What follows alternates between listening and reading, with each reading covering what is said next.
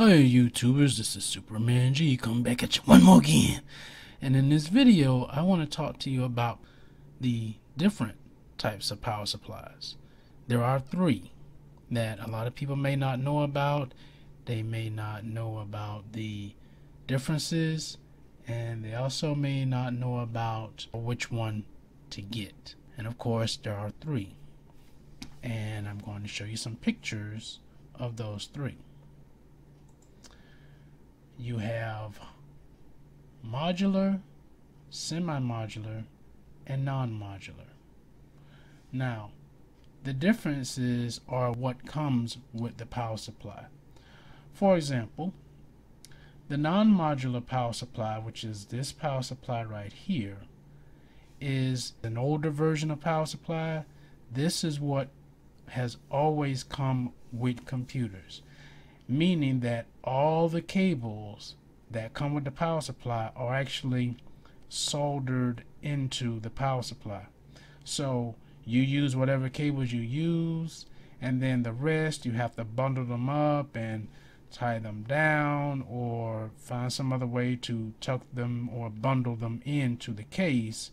Off from that is the semi-modular power supply. Now the semi-modular power supply has probably one or two cables that are soldered into it that are coming out from the back. And as you can see, it has less cable than the non-modular power supply. So this has just the power cable, the 24-pin power cable that goes to the motherboard. Sometimes they'll have that, and then they have a SATA cable or a the 4 or 8-pin power connector that goes to the processor. And then the rest of these ports that you see here are for cables that you just plug in only what you need to connect the computer to your peripherals, like your graphics card or your CPU, or to your optical drives if you have those. And that's the semi-modular. The modular has no cables soldered into it. All the cables that you need are in the box, and you plug them in one at a time of whatever cables you need, and then the rest of them you throw them back in the box. So these are your differences. Now I'm going to show you what they look like if you were shopping for them. So I'm going to bring up my favorite place. Hey, we're on Newegg. This is a non-modular power supply. So that means that all the cables are soldered into this power supply.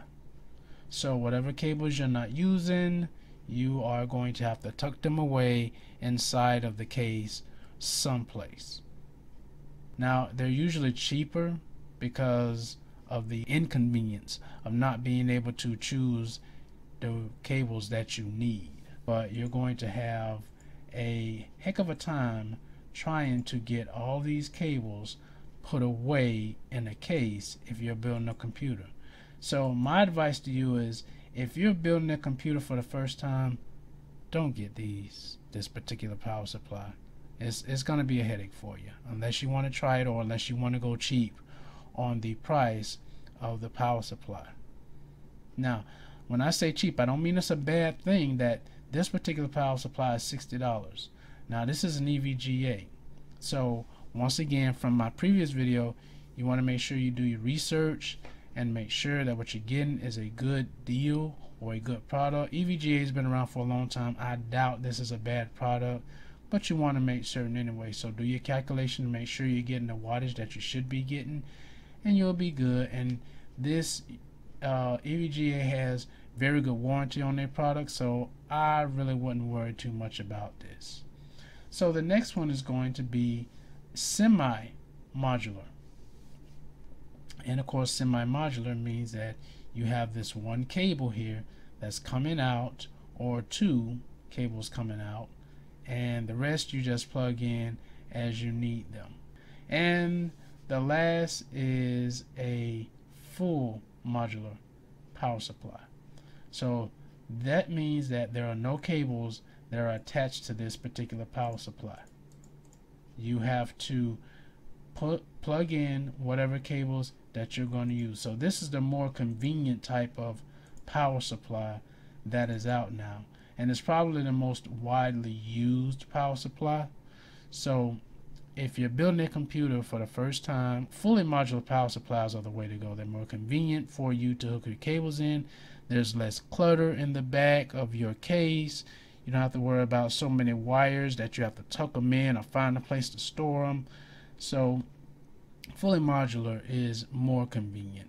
These are all the cables that come with whether it's semi-modular or fully modular power supply.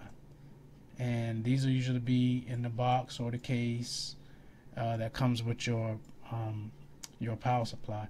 And then you just use whatever cables you're going to use and then put the rest away, and then it saves you a lot of headache of having to tuck them away in your case. And that's pretty much it. So I hope this helps you guys out. You all take care, be safe, and peace out.